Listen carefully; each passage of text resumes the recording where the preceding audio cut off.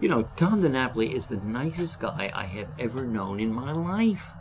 Can anybody in Albany really be that nice? Look, I don't know who's watching this, but I need your help. I came to work here in Albany for Comptroller Tom DiNapoli. Everybody told me what a great guy he is. He's not at all. In fact, take a look at some of the secret video I took when they weren't paying attention. Take a look at this. Hey, what the hell was that for? Just because public radio, my... Hey, Tom DiNapoli, how you doing, man? Hey, call McCall. Tell me, how's the second best appointed controller in the history of the state of New York? How you doing? Oh, great. Second best? Well, second best? Well, let me ask you this, Okay. Mr. McCall. How's the second best candidate for governor in 2002 doing? What's that all about, man? Hey, come on. Carl McCall, go yourself. Up your Carl McCall. What?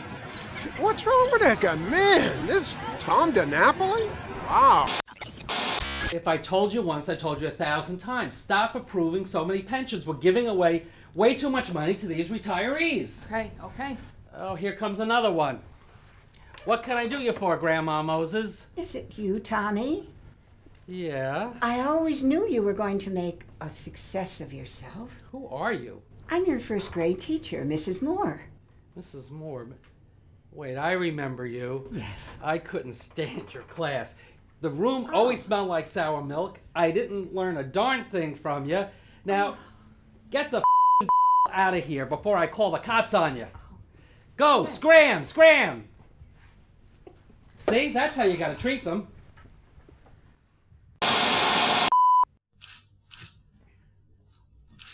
That's great. I'm so glad you visited with me. Does anybody have any other questions before you go? When did you know you wanted to first become state controller?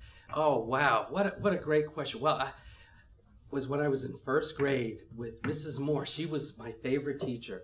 And the other kids, they wanted to be like Mickey Mantle or John Kennedy or Johnny Unitas. And you know what I knew? I knew when I grew up, I wanted to be like Arthur Levitt.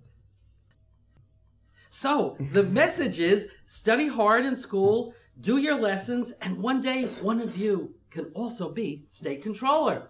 Thanks for visiting. Thanks for being with me. Bye. Bye. Come on, guys, quick. Another group of kids. The things I have to do. More. And do something with that chair. That snot-nosed kid was twirling the whole time, putting the hands on the desk. Ugh. Oh, no, it's Ravitch. Hello, Ravitch. My God, Tom DiNapoli. Tom DiNapoli, how are you? I'm pretty good, Ravitch. And how are you? What have you got in your hands there? My book. Did you read it? Your book? Am I in your book? Hell no. What's it about then? It's about problems of local government finance, but I forgot you're not interested in that. Oh, sorry. Boring. Not interested. So long, Ravitch.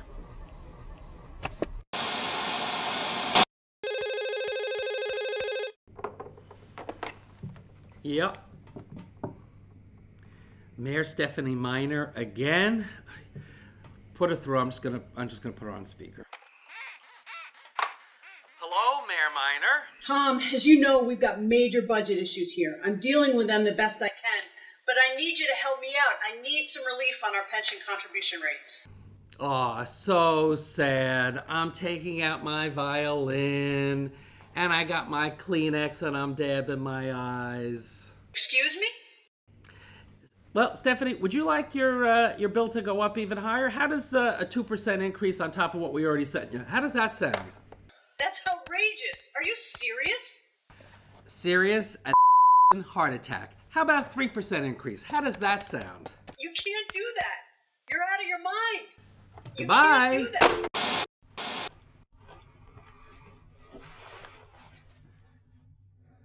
Hey, boss, what's wrong? Don't hey boss me. What did I tell you about shooting your mouth off to the press? You're getting on my last nerve. I'm sorry, boss. What? Just don't let it happen again. And the next time you open your mouth to the press, use the talking points I leave you. Here's what you're supposed to say about Tier 6. Here's what you're supposed to say about contract negotiations. Here's what you're supposed to say about the state budget. And here's my lunch order for today. And please get it right. No anchovies. If I see anchovies on it again, we're going to have problems. Sorry, boss. Just get it right, Daniel. What a moron. Thanks for your time, Mr. Majority Leader. I just have one last item of business.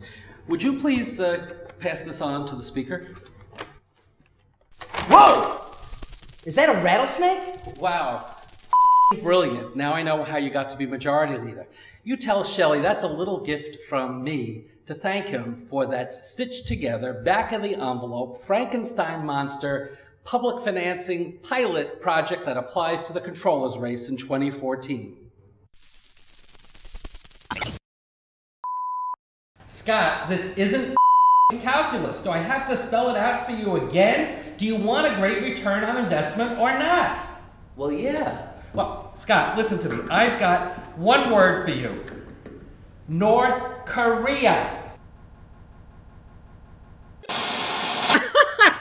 Oh, listen, I've got to run. I've got some things to do here, but we must figure out a way for me, you, and Dennis to get together for dinner. I just think that would be a complete blast. Of course, I know some great places here in New York, and I think you know all the good places where you are, huh? And I don't think you need a reservation. Oh, back at you, Kim. All right, bye-bye, bye. Oh, that Kim Jong-un is one funny dude. Sean, what's this? It's another gift from the governor. Oh, okay, well, we know the drill. Where's the first deputy controller? Pete Gratis. Hey, Pete, get in here, Pete. Pete, it's a gift tray from the governor's office. I think you know what the next step is. You know what's part of the job description. All right, what are you hesitating for? Dig in, Pete. Come on.